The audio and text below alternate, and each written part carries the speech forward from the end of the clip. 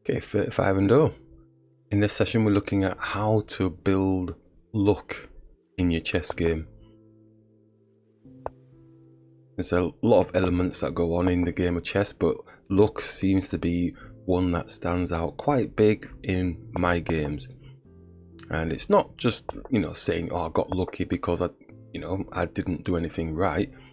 It's probably more so that the opponent didn't do something right. And it's just developing that opportunity to take advantage of that lucky type of situation that has been created.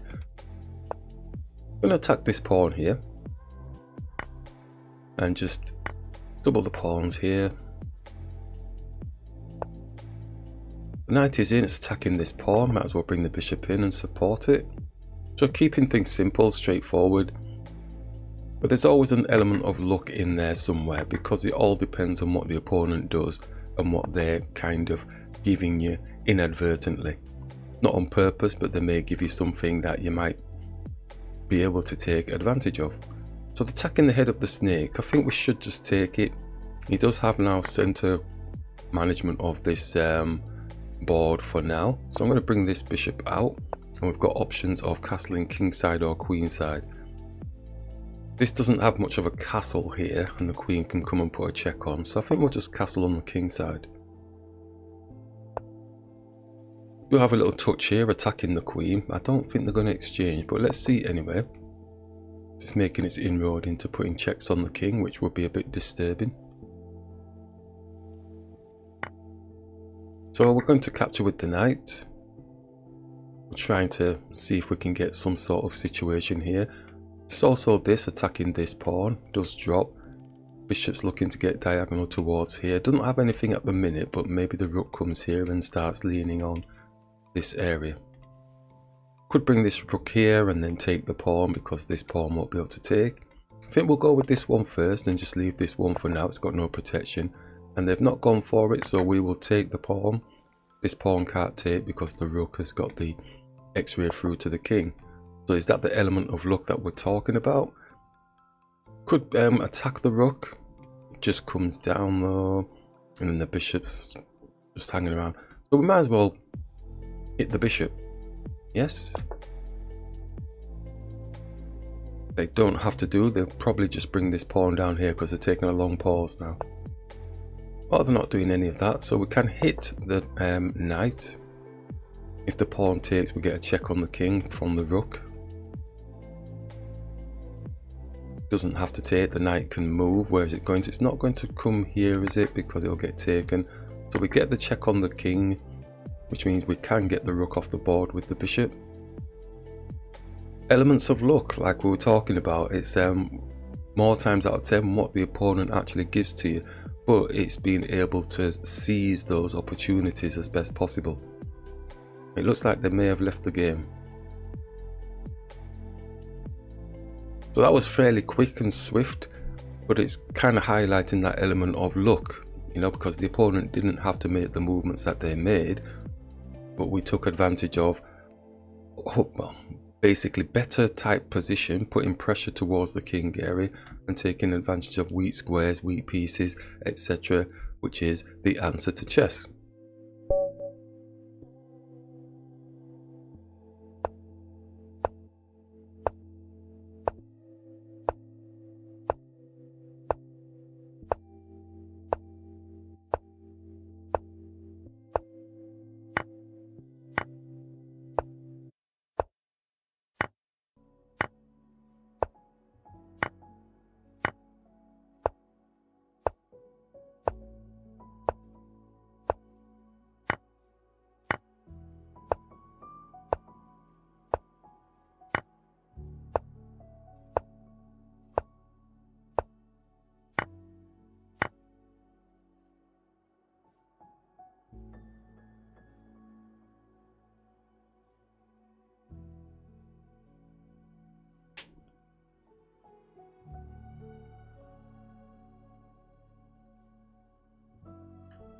Okay, just continuing the how to develop the luck, how to take advantage of any luck that happens in the game.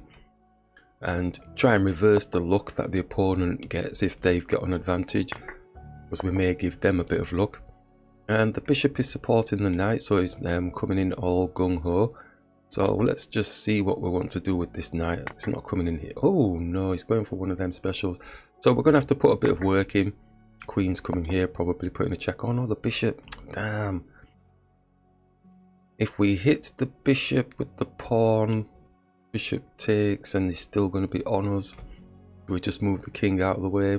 Oh, what have we put ourselves in? If we come here, then the queen's coming here. Anything else? If we go there like that, bishop can still take, because he's got the support of the pawn, and he's still going to have the check on the king. But then the bishop can come and attack. Okay, let's hit this here. We'll be down a pawn and bring the bishop here, but then the queen comes and puts a check on. Oof, dear. And then the queen can come here.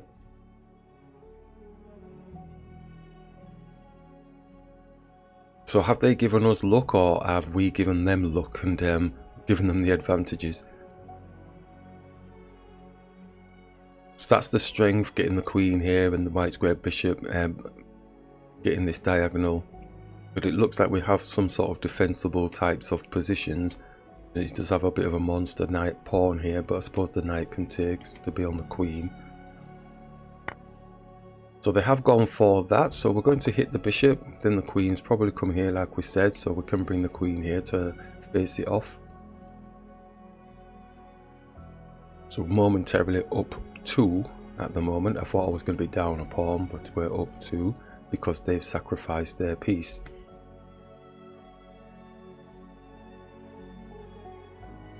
So we're just waiting. Queen coming here, queen coming here. Don't think the queen's taking. There's space for the knight to come here at some point as well. Or do they just take to get the king even more out, and then the queen comes here, putting a check on. Nothing in front of the... Oh, it's brought it that way, so we can bring the pawn here.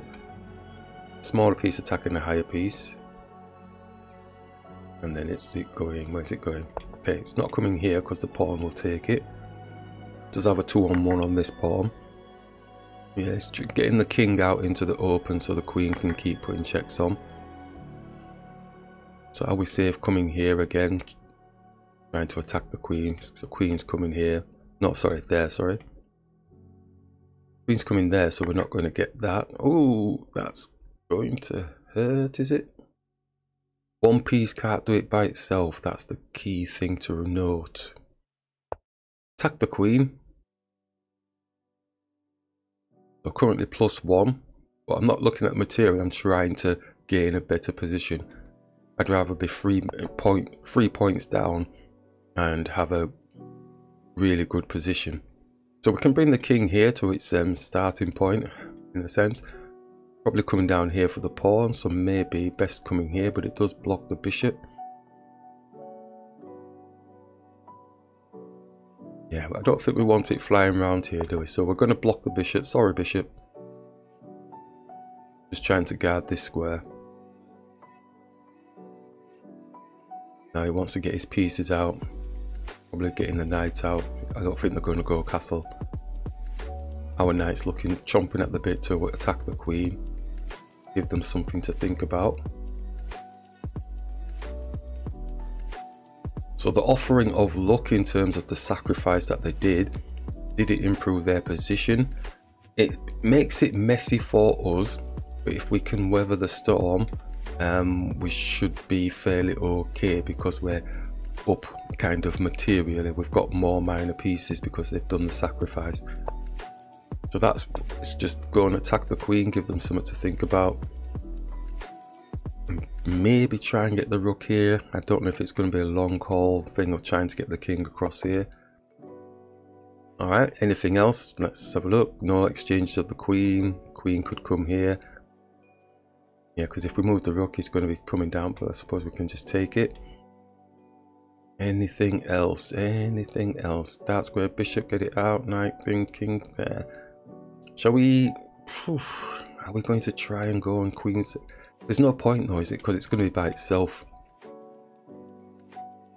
queen will come here then, and then it's going to be in front of the king.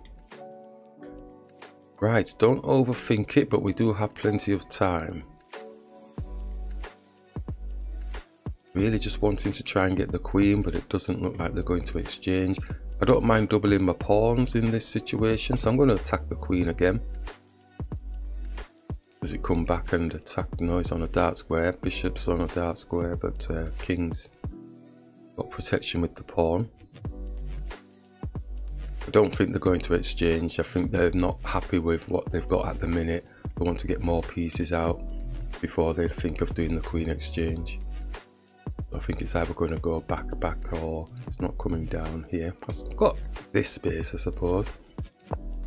Oh, yeah. Got this space to come back up again and attack. So they could go for a draw, or he's hitting our knight, which is a damn shame, isn't it?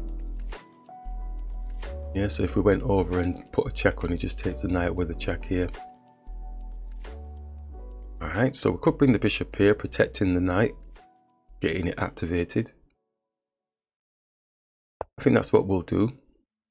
And then we'll swing across and attack the queen if it's still there. And it's just going to dance around, it looks like. My poor king is in the middle of the board, but it's saying go and fight the good fight.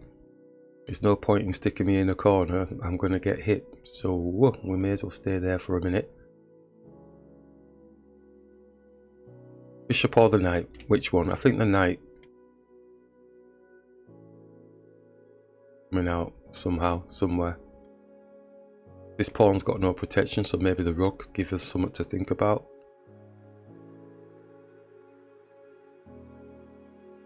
I don't want to be caught up in elements that are really going to... Oh, he's got my rook. Got my rook if I take, but the bishop's protecting. So let's take, and let's hit the queen, because the bishop's protecting the rook if he's not seen that.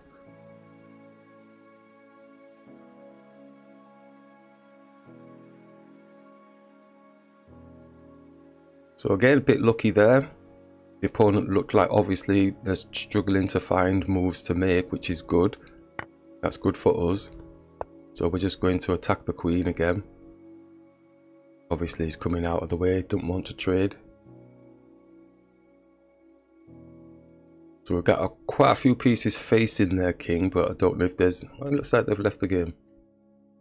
So yeah, it looks like there's that crazy type of opening. It can upset your rhythm if you're not looking at what the opponent is potentially able to do. What can you do against what the opponent can do? Really, it's like looking at those blind spots, and that helps to develop your game, which then creates a lot of luck in the games. I've not done anything special in there. The opponent kind of did that to themselves by doing those crazy sacrifices, but they look good and they feel strong when it's actually happening to you. And if you've not got your wits about you, they can actually just win the game for the opponents because you're unbalanced in your response.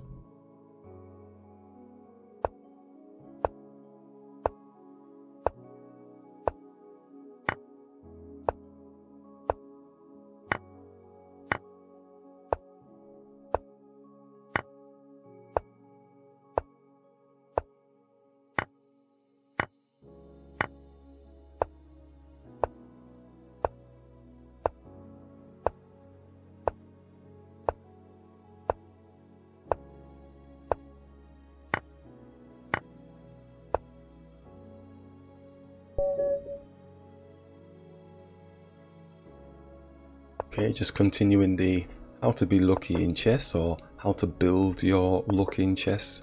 And either way, it's one of those where sometimes, well, we can take this pawn. That's a bit special, but are we being set up? I'm going to take. It's one of those kind of sayings that really, when you say, oh, you got lucky, it kind of almost sounds like it's cheapening any training that you might have done, you know, to actually build up towards that. And I think really sometimes you can say lucky when you've not done that amount of training, and say you've beaten somebody who you weren't expected to beat, but you've not done a lot of training. Maybe you're a beginner, or you've just started playing and somehow you gained an advantage. Then you can say lucky. But if you've been putting in the work and you've been putting in the effort and the time, and you've been focusing, you've been reading books, you've been doing what you need to do to train, you know, maybe taking tutorials or whatever it is, however it is that you're training. And is this queen getting this pawn while I'm jibber jabbering? We're already up a pawn. We could hit, but we could just defend, I suppose. Yes. Yeah, but like I said, if you've been putting in the work and effort, is it really luck at the end of the day if you're gaining advantages in the game? It's a key thing, you know, because when you say, oh, you got lucky, it really does sound like it's cheapening your development and the way that you're working. This is not one of those situations where I'm coming here because, like we said, it's got this at the minute, but it is kind of preventing them, I suppose, pushing down. But the knight is defending here at the moment, so maybe I don't want to do that. But also I don't want my queen supporting the pawn forever and a day. Let's go here, and then we can potentially sit it here in front of the queen.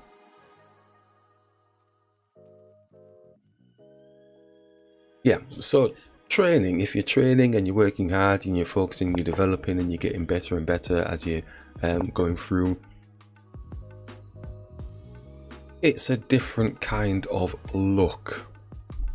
Yep, so this is why I'm comfortable. We can hit this queen now, can't we? It's a different kind of look. It's the look in the sense of, yes, you put all the work in, and it's lucky that the opponent actually made a particular move or gave you a particular type of position on the board which allowed you to gain advantage. Because every move that the opponent makes, you don't know what they're going to do. So it's lucky that they made a bad move, or lucky that they didn't see a checkmate, you know, like a checkmate in one or whatever. So that's where the luck comes in. So I don't look at it and saying lucky as being cheapening my game or my development. I look at it more as a case of, yes, well, it's lucky that the opponent didn't see that because I left that open. Why is my queen coming here, looking to maybe come across? Is it a good position? I think I'm looking to double up on this pawn, aren't I, to give them something to think about. Let's go here and then maybe get this rook here and try and double up. It's also stopping the king from castling if it's thinking of castling. They may go for a simple trade. I think we'll just bring the rook here.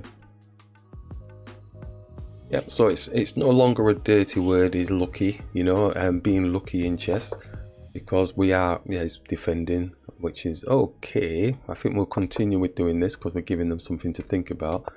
Then we could potentially, well, they've seen all this, so they're awake. They're awake. It looks like our queen can be quite devastating though, so I think we're going to come here, start attacking the pawns.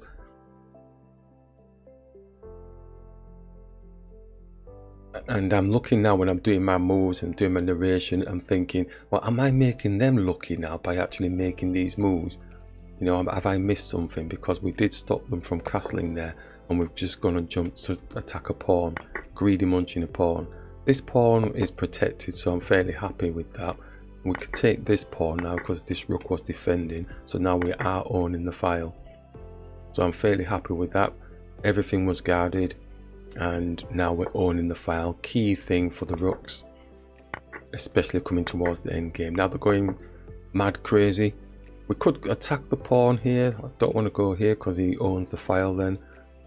So just bring the rook down.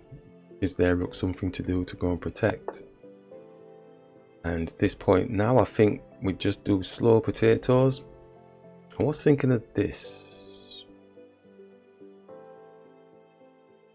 He drops, we can push. Yeah, let's do this. I don't think I'm going to lose anything with that. He does have this little bit of situation going here. So we can slow down now. I've got 31 minutes left, +3 at the moment. I think it's taking time now to look at the end game and slow grind it out.